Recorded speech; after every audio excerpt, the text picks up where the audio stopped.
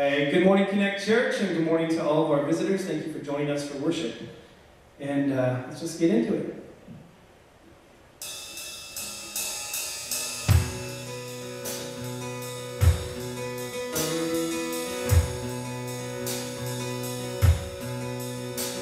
Alone in my sorrow and in my sin,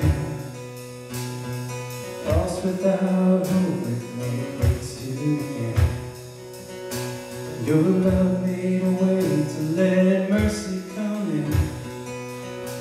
When death was arrested, my life began.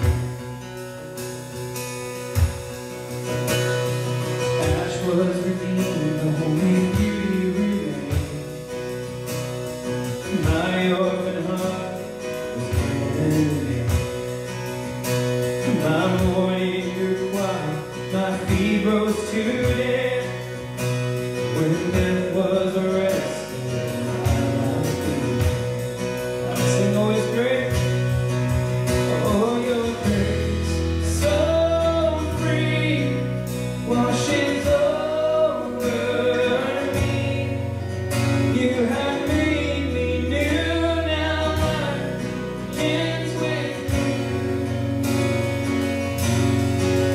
It's your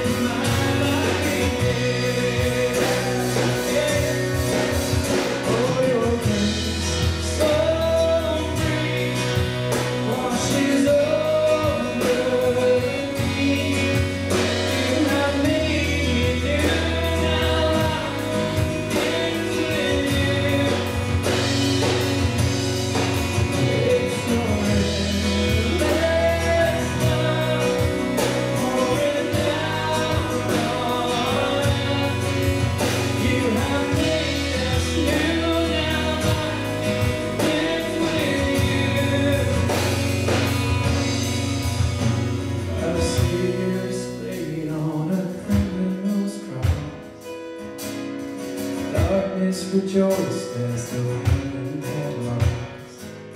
But then Jesus arose with my freedom in hand.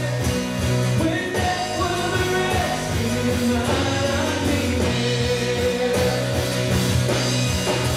Oh, your grace, so free, washes over me. You have made me new.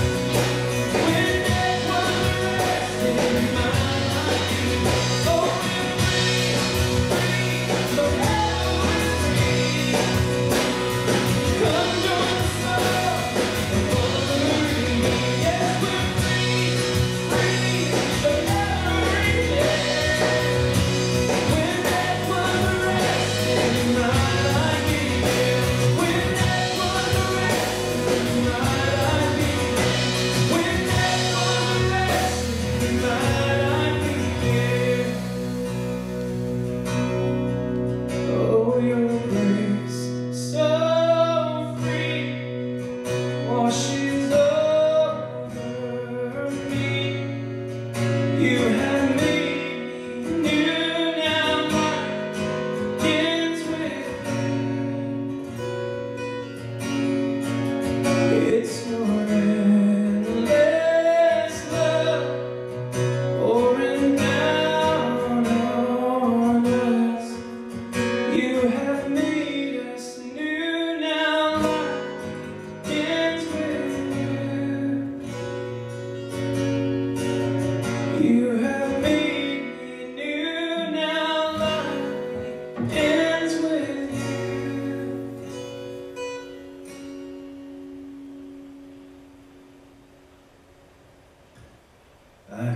cast my eye to Calvary, where Jesus bled and died for me.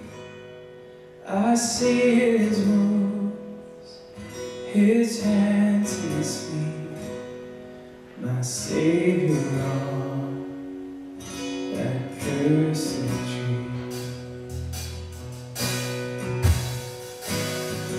His body bound and drenched in tears, they laid him down in Joseph's tomb, the entrance sealed by heavy smoke, Messiah's blood, and all will know.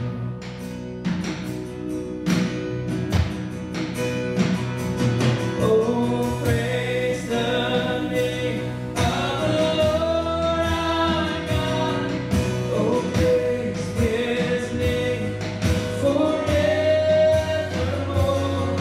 For endless days we will sing your praise. Oh Lord, our God.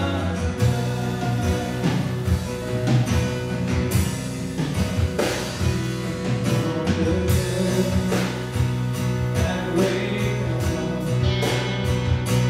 Son of Heaven rose again. Oh, tremble dead, where is your sting? The angels for Christ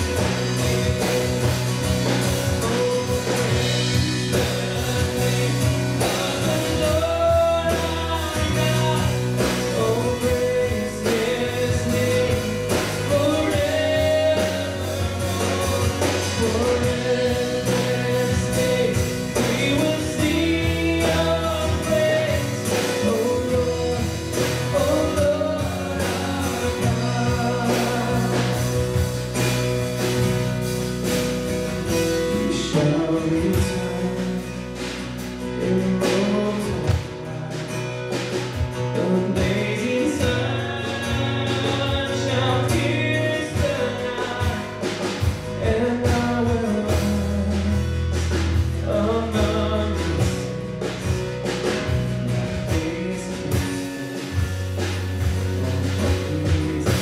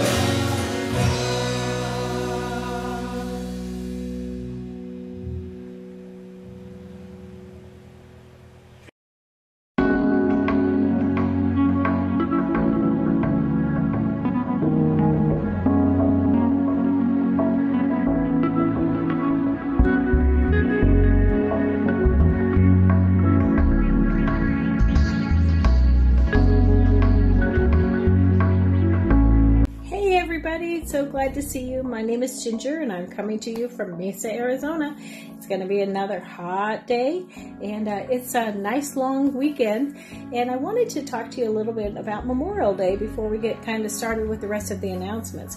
One of the things that I learned is that you're not supposed to say Happy Memorial Day.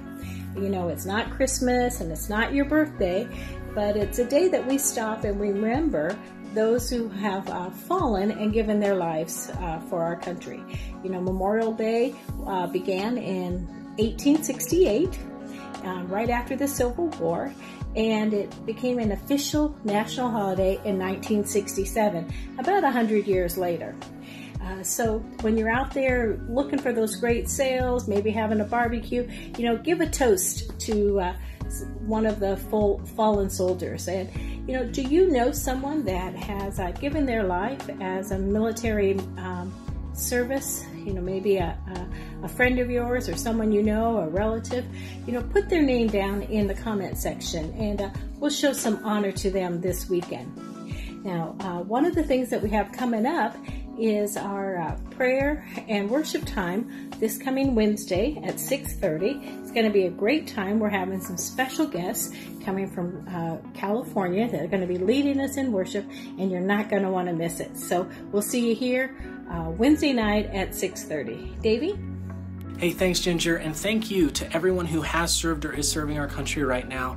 Huge shout out for you. High honor to all of you. We just want to thank you for the incredible sacrifice that you made and you are making for each of us every single day. So thank you so much for that. And thank you, Connect, for tuning in and checking us out and spending your morning with us. Just a reminder that if you haven't yet, like and follow our page here on Facebook or subscribe to our page here on YouTube. Whatever your preferred method of seeing us and checking us out is, just make sure that you're subscribed or liking and following us, because we want to stay connected with you here at Connect Church. And you know what? If you haven't yet, say hi down below. If this is your first time, say first down below. Just let us know you're here, because we want to love you. We want to connect with you. And I gotta do a plug for Connect Youth, because I'm the youth pastor and it's what I do. And you guys are my favorite. I love you guys. So I need more followers. I need more followers on Instagram at ConnectYTH. You got to be following the Connect Youth Instagram page, because if you don't, you're going to be missing out on a whole lot of stuff we got going on. Besides our daily devotionals, every night this week, we're going to be doing an Instagram live Q&A with me, where I try to tackle all of the questions you throw at me. Nothing is off limits. You can ask me anything, and I'm going to try to answer it as best as I can, so bear with me there. But at the end of this week, we're going to be doing a Zoom meeting, and you will miss out on that hangout if you're not following us on Instagram. So make sure that you're tuned in to what we got going on at Connect Youth.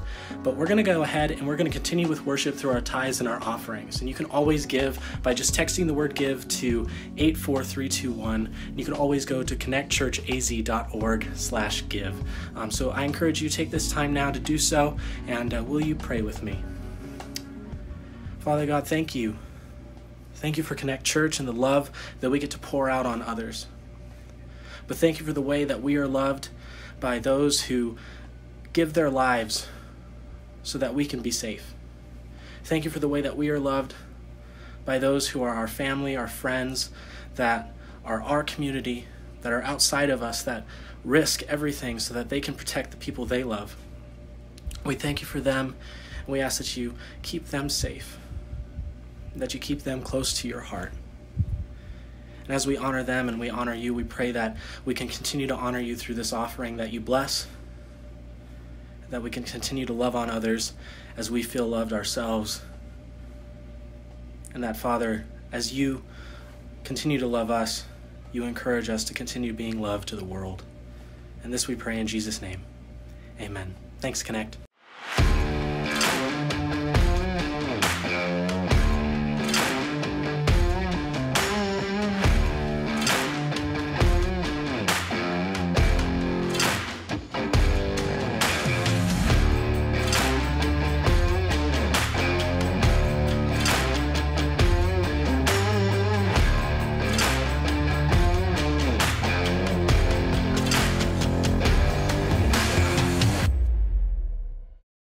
Good morning, everyone. Happy Memorial Day weekend.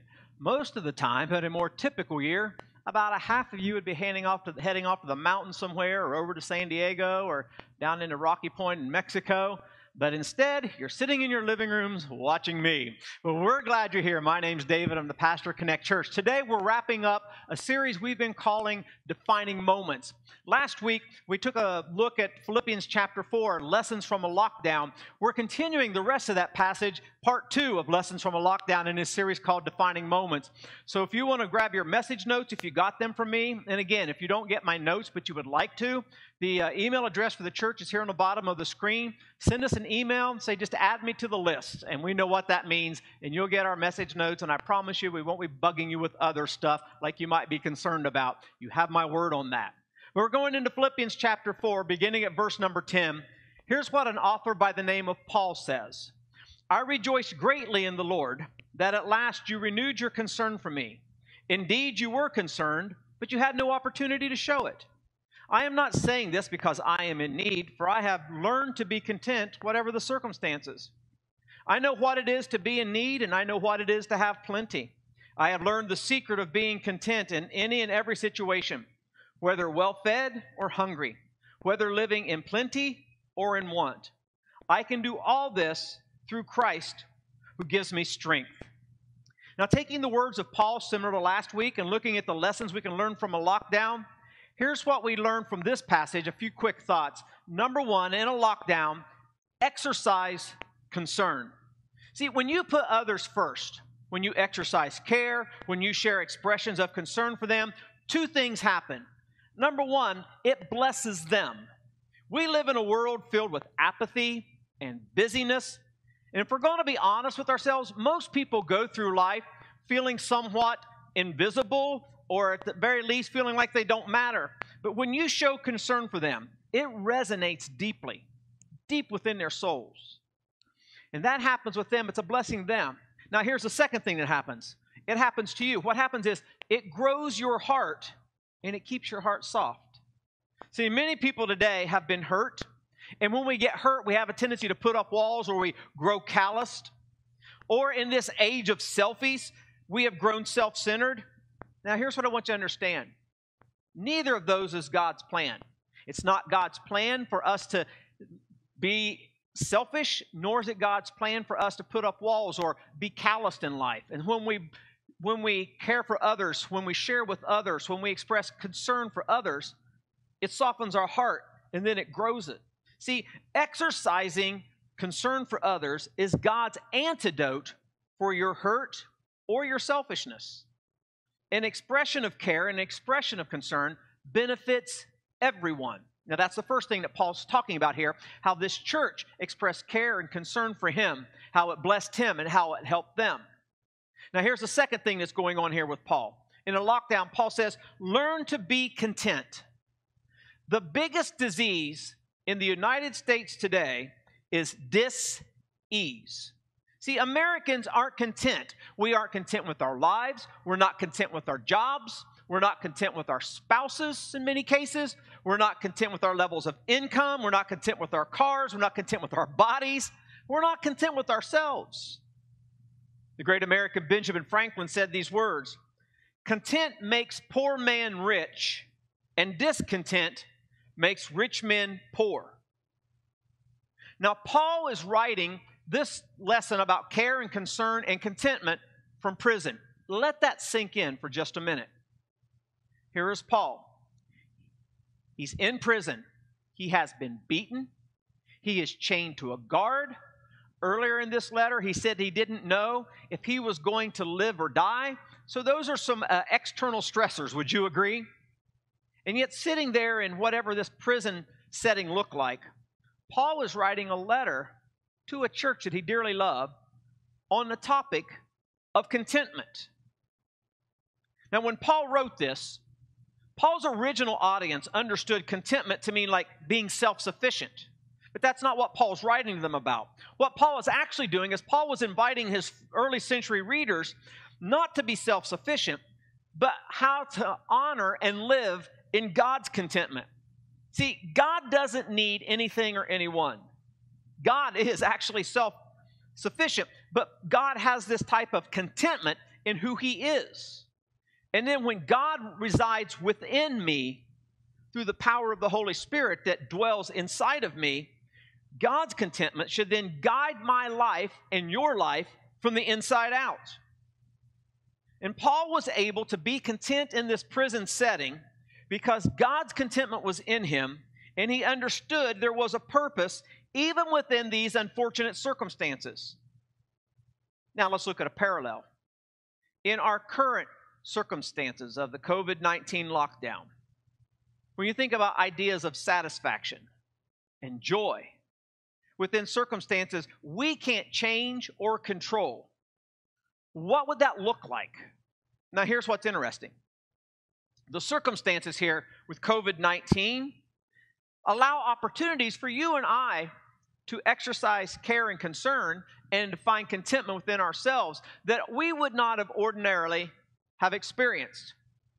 See, Tammy and I have met neighbors and we have exercised care to people in our own neighborhood that we would never have otherwise really engaged had the circumstances of this pandemic not allowed our paths to cross, not put us in proximity together, even though we live in the same neighborhood.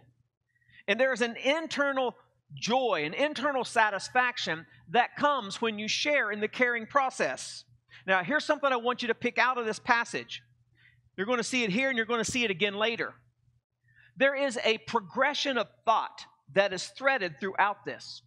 See, Paul is teaching us that when we exercise care, one thing leads to another. So in this process, in this progression of thought, caring for others is one piece of a formula in finding contentment to yourself. Now, I want you to understand, contentment does not come naturally to humanity. It doesn't come naturally to me, and I'm going to guess it doesn't come naturally to you. That's why twice in these few verses, verses 11 and 12, Paul talks about how he had to learn to be content. He uses that phrase twice. In verse 11, he says, I learned to be content. In verse 12, he says, I have learned the secret of being content.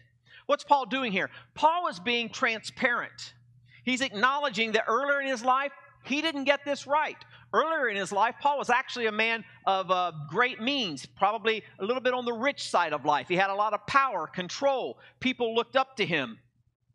Paul says, but I didn't get the contentment thing right. I had to learn how to do it because it didn't come natural to me. And part of spiritual maturity and part of spiritual growth is learning how to find contentment. Have you ever had to repeat something? Maybe you had to repeat a class in college that you didn't do well in, or maybe somewhere in your early education process you had to repeat a grade. It's because we don't fully understand something. We didn't get it right. And that's what Paul's saying here. Now, apply this lesson about contentment, to whatever the issue or struggle is going on in your marriage, whatever your frustration going on in your career, whatever your feelings about your personal body image, whatever's going on in your finances, whatever's going on in your emotions right now in the midst of the coronavirus pandemic. What does learning the secret of being content look like for you? It's not one size fits all. But there are things that happen in our relationship with Christ where He teaches us from the inside out in our maturing and growth process the secret of finding contentment. Now, don't misunderstand me. I am not saying that you should never look to better yourself, that you should never look to grow in your career or in your financial capacity. I'm not saying any of that. I'm saying that what we have to do from the personal, the maturity, the spiritual perspective is to allow the God within us to make the most of whatever moment or season we find ourselves in.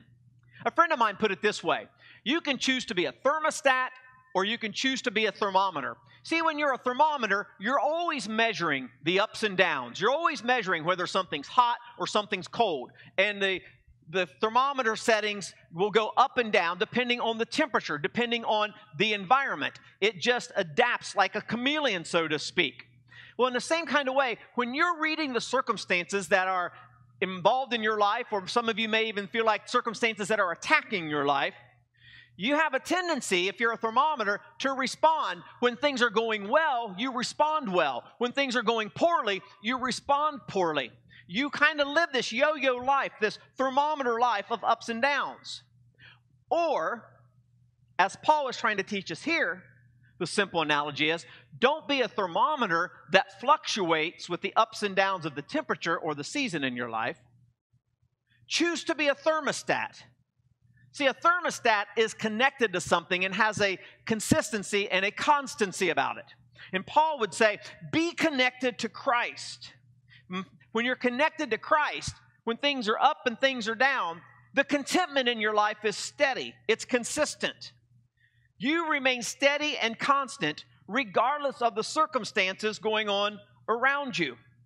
That's why in verse number 13, Paul said, I can do all things not because I'm good looking, not because I'm a superior athlete, not because I'm smarter than anybody else, not because I'm wealthier, not because I've got better physical attributes or I drive a fancier car. Paul didn't say that. Paul said, I can do all things. How?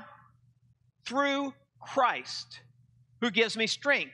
Now, a lot of people want to take that passage and they want to apply it to all these different things in their lives that allows them to have some kind of a self-righteous, superior attitude. That's not what Paul's saying here. In this context, Paul was talking specifically about when you're going through times of struggle, you're going through times of suffering, when the circumstances around you are greater than your ability to cope with them. In the midst of those circumstances, you can find strength through Him.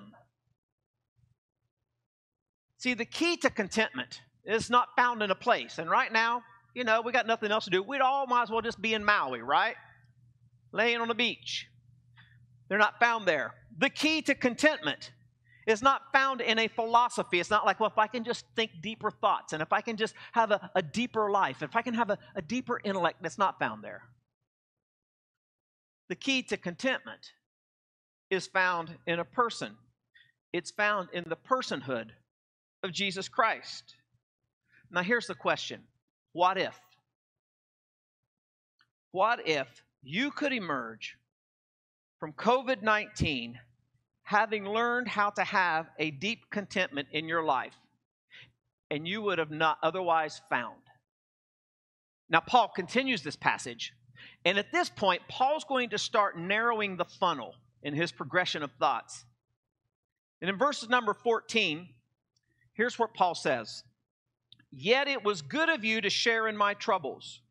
Moreover, as you Philippians know, in the early days of your acquaintance with the gospel, when I set out from Macedonia, not one church shared with me in the matter of giving and receiving, except you only. For even when I was in Thessalonica, you sent me aid more than once when I was in need. Not that I desire your gifts. What I desire is that more be credited to your account. Underline that phrase in your Bible or highlight it on your flat screen, or if you print it off the message notes, somehow mark that passage, key passage to all of this issue with contentment. Verse 18, I have received full payment and I have more than enough. I am amply supplied now that I have received from Epaphroditus the gifts that you sent. They are a fragrant offering, an acceptable sacrifice, pleasing to God. And my God will meet all your needs according to the riches of His glory in Christ Jesus. So in the first part of this passage, beginning at verse number 10 and going towards the end of this chapter, Paul teaches us that in a lockdown that we want to exercise concern. And Paul teaches us that in a lockdown we want to learn to be content. Now, here's where Paul really brings home this idea, this understanding of life in and with Christ. In a lockdown, grow your account. I am aware that as I am sharing this conversation with you, that 23.1 million Americans are currently unemployed. That 14.7% of the American workforce is currently unemployed. A little context, 2 months ago, 60 days ago, 3.5% of the American workforce was unemployed. Are you beginning to grasp the magnitude? Let me give you a little bit more context if that doesn't help. Back during the Great Depression, the average unemployment rate during the Great Depression was 14%. During the Great Pandemic, it's currently sitting at 14.7%. And it would make perfect sense to me if you could talk back through this camera into my ear, if you were to be saying something like, "But David, how in the world can I be content when I'm not sure I can even provide for my family next week?" It's a fair question, and one I take very seriously. That's why I'm going to walk you through what Paul says about crediting your account, growing your account, through your contentment. First, here's what I want you to understand. I don't take it lightly. It's tough. There's no doubt about it. Most of us, at one point in our lives, either have or we will experience something very similar to what you're experiencing right now. Secondly, your situation is absolutely real. But here's what I want you to appreciate. You have a real need, but your real need has not caught God off guard. It's not like God was going, oh, I didn't think about them. They got a mortgage due and a car payment due in a couple of weeks.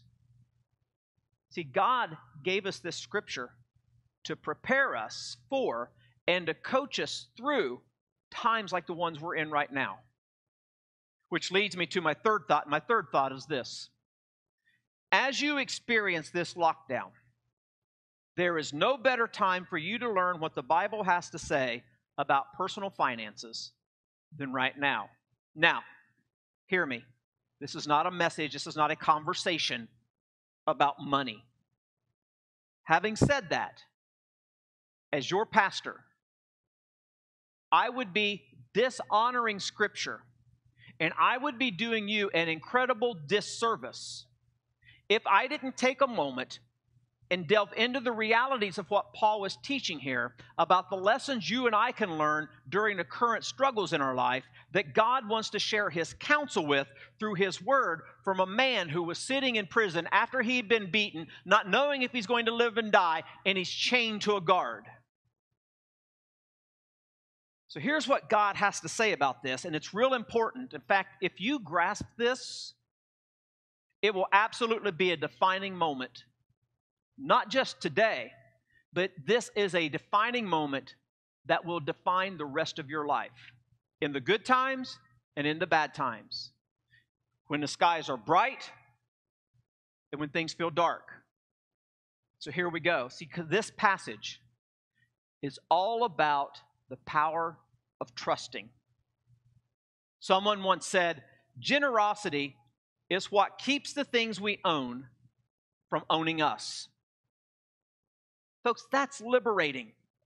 Even Bob Iger, who just recently retired after 15 years of being the CEO of Disney, said these words, anything that reminds you that you are not the center of the universe is a good thing. And so this is kind of mind-blowing, right?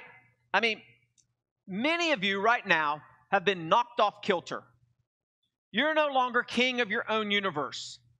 And one of the lessons that you can learn in this lockdown is how to be spiritually recalibrated, how to find yourself living in full alignment with God. See, in verse number 17, which I pointed out a few minutes ago, Paul says, what you have given has been credited to your account. Generosity is not God's way of raising money, because the fact of the matter is, God doesn't need money. Generosity is not God's way of raising money. Generosity is God's way of raising up people. See, Paul uses a bookkeeping metaphor here to teach you and me a people lesson. He talks about an accounting principle. N.T. Wright is a very popular author and Bible commentator. N.T. Wright says these words. He says, what's actually happened through the Philippians giving to Paul is that their own account in God's eyes has received a healthy credit. Now here's what's mind-blowing to me. Who knew God was an accountant? I mean, there are all kinds of names for God in the Bible. We call Him the Lion of Judah. We say He's the Alpha, the Omega, the beginning and the end. We say that He is El Shaddai, the God of the mountain. We say that He is Elohim, He's the Supreme One, the Powerful One, the Creator. We say that He is Abba, and we call Him Father. And here we learn that God's also an accountant. That God keeps an account of how generous you are. God notices when you give in generosity, and that goes in as a credit in your account with Him, to which Paul says generosity generates an aroma and a fragrance that is acceptable and pleasing to God. Have you ever been drawn to the appeal of a pleasant aroma?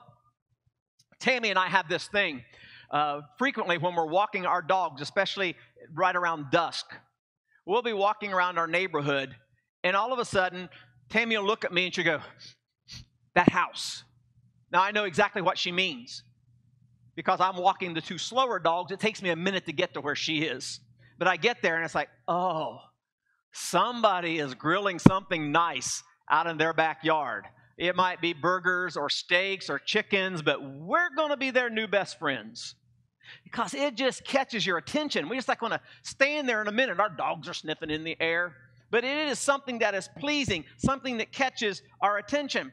For some of you, it might not be that. It might be when you wake up on Thanksgiving morning and your mother or your grandmother or your spouse has already started baking the pies. And you go walking out and you go, ugh, you just kind of melt. You're not pull them out of the oven and get started early. For some of you teenagers who are watching, you know the smell of pizza, don't you? It's the way it works. I was walking through the grocery store the other day, and as I came into the produce section, there was a lady over here in one section, and there was a man over here in another section, and they were doing the exact same thing with different pieces of fruit. You know what it is? Yep. She had like a cantaloupe and was sniffing it, trying to find did it smell sweet? Did it smell ripe? He was doing the same thing with a watermelon, smelling it, trying to see, was this the one they wanted to buy? Was this the one that was going to, just attack their palate and all of their taste sensories? And it was just going to be this incredible experience. Men, you may not be the guy who sniffs the watermelon, but I bet under the right circumstances, you can be attracted to the memory of your wife's perfume. Maybe it was the kind of perfume she wore on the first date. Maybe it's what she was wearing when you proposed to her or on her wedding day. Sometimes she'll still wear it, and when she does, that fragrance is incredible to you, and your mind is flooded with memories and imagery of something very special, something very appealing, something very attractive to you. That's what fragrance does.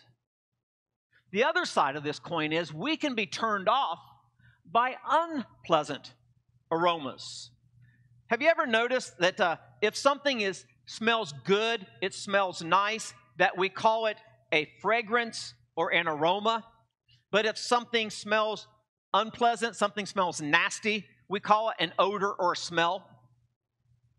And in this passage, Paul is saying that when we have acts of generosity, that God notices it, and in our generosity, as we are serving others, as we're expressing care to others, it is like a fragrance.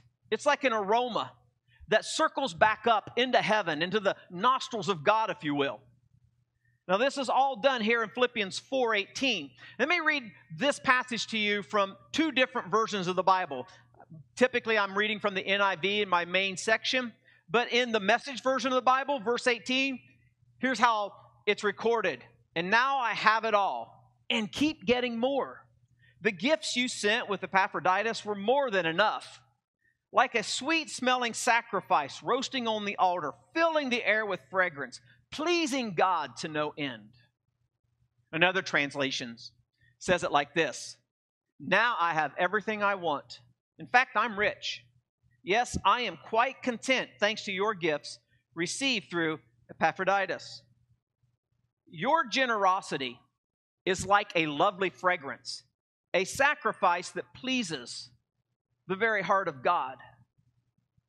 See, the generosity factor in my finances and yours is either a stench or a scent to God.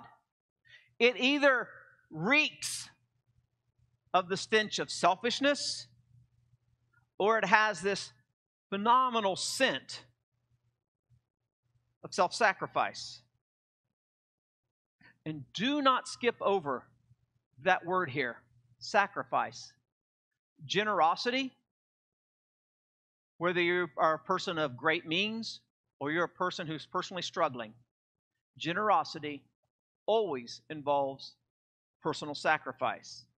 Now, before you go off and think that I have lost touch with reality, and you're sitting there thinking, now, David, get real. I don't know how I'm going to make my car payment in just a couple of weeks. Even if I wanted to be generous, I can't. Do you remember a few minutes ago when I was explaining the progression of this passage and I explained to you how expressions of care led to a spirit of contentment? Well, this is the next step in the progression of Paul's thinking in this passage. This is another progression which leads us to the understanding, and we can't discount this, folks, of what it means to actually do and share and live life with God. See, even in poor circumstances, verse 13 is a promise. I can do all things through Christ who gives me strength. And so it would look like this. When you and I look at a situation and we make the choice to exercise care, as we're doing that and we're blessing the other person, our hearts are softening. And as our hearts soften, they're also growing. And they're growing, they're expanding because God continues to fill them with Himself. And so we do the exercises of care, grows our heart, which leads to a sense of personal contentment. And then in that state of personal contentment, we understand that life is not all about us, and we choose to be a thermostat, not a thermometer. And so care leads to contentment, which then produces a life of generosity, and God expands our account according to Himself. And Connect, I have bragged about you for weeks. You are a generous people. Those of you who were with us before the pandemic and were a part of this physical body, and those of you who have joined us over the past few months, and you are a part of our online congregation, you're even getting involved these days and being generous. But Connect, you are incredibly generous. I'm thinking back to last Saturday, to that graduation event. And I'm thinking about the kids whose lives were blessed, the families who were touched. I'm still getting emails from families going, my kid been opening cards and going back and looking through. I can't believe your church gave this, my son, my daughter, my grandchild. You don't even know them, and you gave them all these things. You guys are amazing, and you get this. But here's what I want you to understand, Connect. Last Saturday, when we did that, just through the natural expression of who we are in Christ, understanding Paul's metaphor here, can you imagine how sweet heaven smelled last Saturday morning because of your generosity? Now, the rest of you, you're still looking at me going, okay, David, you kind of strung me along. How? How do I do this? Here's what I want you to understand. You have an account with God. You've begun to generate a fragrance, but you're still stuck in circumstances beyond your control. God says, not David, God says, because of your faithfulness, which I have credited to your account, I'm going to take the pressure off of you. And the resolution to all of the how is found in verse number 19.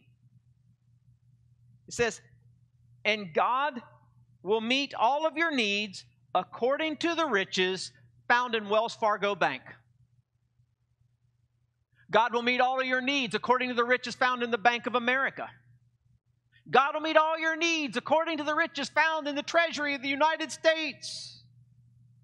As wonderful as those treasuries might be, that's not how God's going to meet your need. God says, I'll meet your needs according to the riches in Christ Jesus. See, folks, this isn't a financial issue. It is a spiritual issue. It's not a human issue. It is a supernatural God issue. See, we talked about those names for Christ. Alpha, Omega, beginning, end, El Shaddai, Elohim, Abba, accountant. But there's one more name for Him here. In the Old Testament, He was called Yahweh Yireh, which literally means, I will provide. God says, I'm going to provide through you according to the riches in Christ Jesus, and some of it will make no sense to you, but because of your generosity and the account that I've been keeping on your behalf, we got this. Now, folks, right here, right now, at the close of this series, this is a defining moment in your life for you to learn in this lockdown. Your true contentment is born out of your personal relationship with Jesus Christ. And as the Apostle Paul says, and I can do all things through Him who gives me strength. Would you pray with me? Father, some of the folks who are sharing in this conversation here this morning are tired and scared, and they don't feel like they have a lot of strength emotionally, financially, mentally, physically.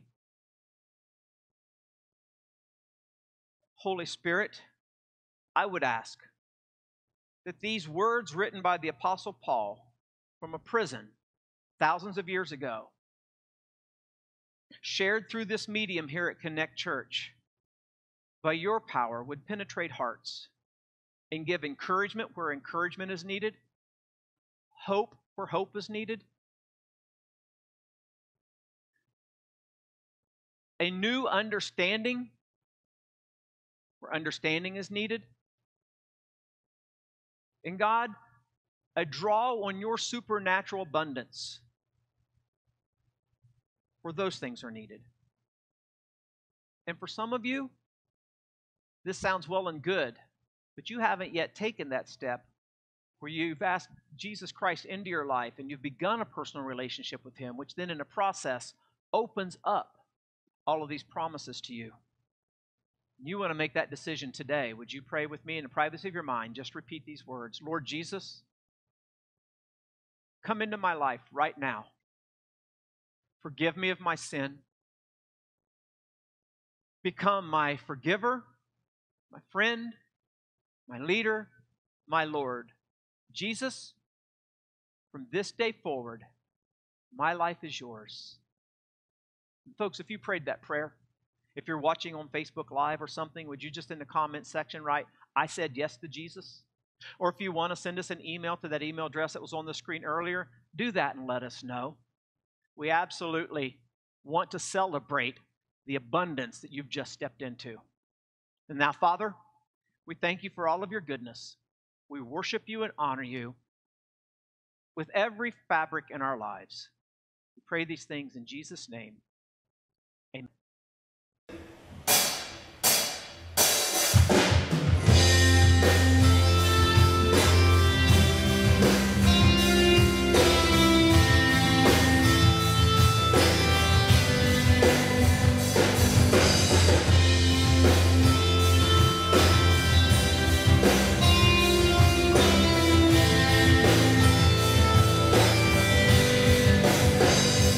Lord, I come